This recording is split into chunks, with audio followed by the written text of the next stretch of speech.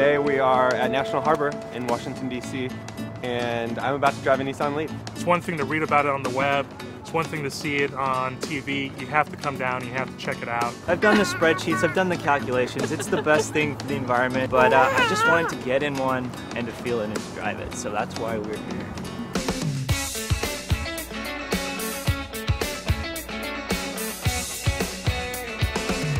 The United States has a responsibility to become a little less oil dependent. Alternative fuel vehicles are of great importance.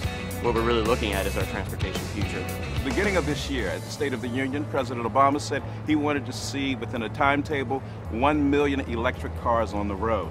1 million electric cars on the road is my dream come true. Million's a good start.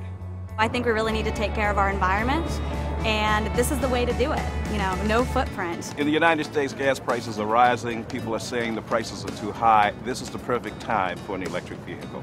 Nissan is definitely headed in the right direction. They've been like a forerunner in giving us something that's all electric so we can stop being so dependent on gas. You know, being green and thinking about the long-term effects of our national prosperity, it's all a part of that big picture. It's a good thing for our country, and I'm really grateful that Nissan took this risk to make this car and mass produce it.